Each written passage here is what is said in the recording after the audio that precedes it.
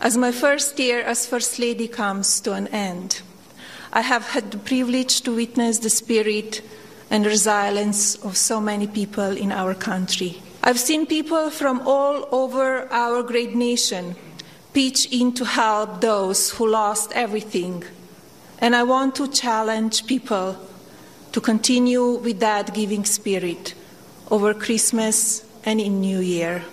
That was earlier today. First Lady Melania Trump was handing out toys to children, but one of her fiercest critics is lashing out at the First Lady after the president's recent tweet about Senator Gillibrand. The women around him, his wife, who has a platform against cyberbullying, that's a joke. That is the saddest thing I've ever seen in this White House, ever in my life. And his daughter, who came to Washington to work for the president and develop a platform for women, go home. Go home. You're doing nothing if you stand by this president. And you should think of the country rather than your brand. Here now, former Arkansas Governor Mike Huckabee, a Fox News contributor. Governor Huckabee, your thoughts on that lashing out this morning that we saw?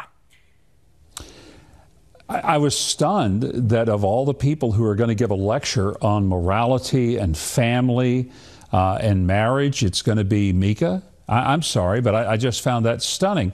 And the fact is, when I read the tweet by the president, I did not see it as sexual innuendo, which leads me, Martha, to this conclusion. It's been my observation in my life, and I've dealt with people most of my adult life, and here's what I found.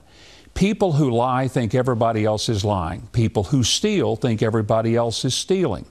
Whatever it is that a person has in his or her life, we tend to think that that's what everyone else is thinking or doing. The fact that some people read that tweet and immediately saw something sexual in it says a whole lot more about the people who read it than it did about the president, because those are the exact kind of words that he has in fact used time and again. And your daughter, the press secretary, used similar language, saying that you know, your mind is in the gutter if that's how you interpreted this tweet. And we showed examples yesterday that there were several very similar language that were leveled at men. Now, you can say that, you know, those are tough tweets coming from the president, but I don't think you can say that they're that different. All these tweets are tough. They're not that different based on gender. She also went after your daughter.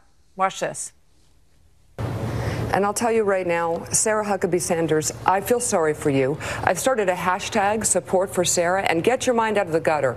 I seriously support you in your quest for truth, in your quest for goodness, in your quest for love of country, because you haven't made it there yet. Quite a lecture.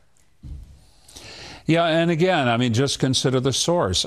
I'll probably have to take half a baby aspirin tonight just to be able to get to sleep because Mika Brzezinski attacked my daughter, who is one heck of a strong lady, a great mom, a lovely wife, and a terrific public servant.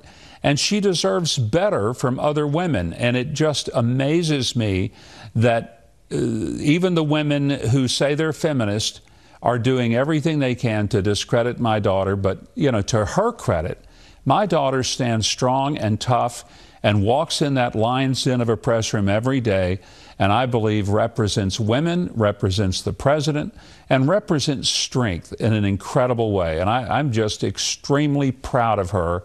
And, you know, Mika can go pound sand somewhere as far as I'm concerned. Yeah. I mean, you know, people have different political philosophies. People have different, very visceral reactions to things. But to attack the First Lady, to attack your daughter, to attack Ivanka Trump for doing what they believe in and standing up for someone who they care about and who they think is misrepresented, I think is an interesting way to, you know, be supportive of women. So just a quick final thought, Governor. I really thank you for being here tonight. Well, Martha, I appreciate the opportunity. I just believe that politics doesn't have to be personal attacks on people. You can disagree with what people think, believe, and say, but you don't have to hate them and be hateful toward them. We can do better than that. Governor Huckabee, thank you very much. Always good to see you, sir. Thank you, Martha.